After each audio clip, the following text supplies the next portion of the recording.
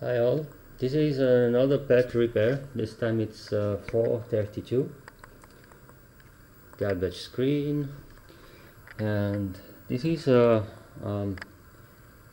9 inches version, so it has the what it's called the 2001N board, like all the previous repair I've made. It has an option ROM, which I'll remove and dump shortly. It has an option interface that has been added, the DB9 connector, going somewhere under the PCB. I'll discover it later. And I already checked all the 3 power supply on the RAMs, and they are fine. No hot capacitors, no visible damages, and so on. And it has sockets on our RAMs, which is good but also bad because they are the low quality CBM Commodore sockets. Let's see what happens. The first steps when checking a dead machine are always the same. First, checking the clock signal to the CPU, checking the reset signal, NMI, higher cool, not stuck, and a few other signals, which I did, and all signal looks good. The second step is checking the ROMs. So I keep some lists with ROM number. This is basic 3 and this is basic 4. ROM number, check some name and type and so on. So when checking the UD9, the kernel in this machine,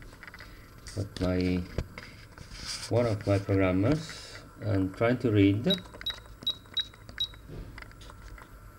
it's reading. Okay, this means on the second pass of reading it has a different reading from the first pass, so I know this ROM is bad.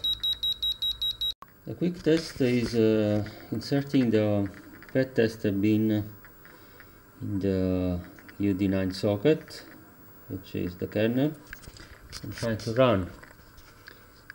And in this case it seems it's running very good, fine. So probably the only problem of this machine was the bad kernel ROM. So I burn another EEPROM with the kernel ROM image and try to run the machine with that.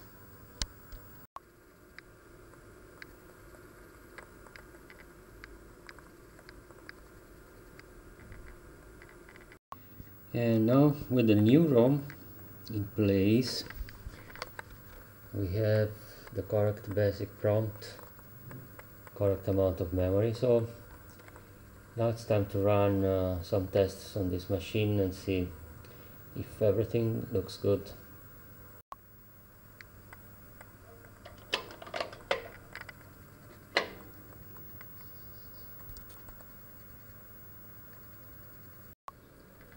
My final test on a PET machine is always try to load something with CBM link connected to the user port, sending some programs from the PC. So let's send the CBM link main program now. Here we have some errors. It means that the bits coming from the user port are not arriving well. Okay, now there is a new 6522 here, and let's see what happens when we send the program from the PC. It's loading correctly.